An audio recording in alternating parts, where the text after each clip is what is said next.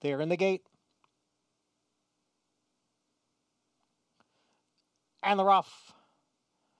Complexity breaks well, goes right out for the lead. Stand the Man and Endorsed, not too far behind. The early trailer is Code of Honor, and the four of them move up the backstretch. Endorsed, down at the rail, has now taken the lead from Complexity. Endorsed the leader here, 3/4 of a length. Complexity runs in second, and it's a gap of 2.5 lengths to Stand the Man and Code of Honor. The opening quarter mile, 23 1/5 seconds. It is Endorsed by 3/4 of a length. Complexity right there in second. It's a little more than a length to Stand the Man. Code of Honor is in fourth, 3.5 lengths off the lead.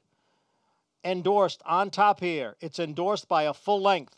Complexity still in second. Code of Honor on the outside of Stand the Man. Those two are heads apart, third and fourth.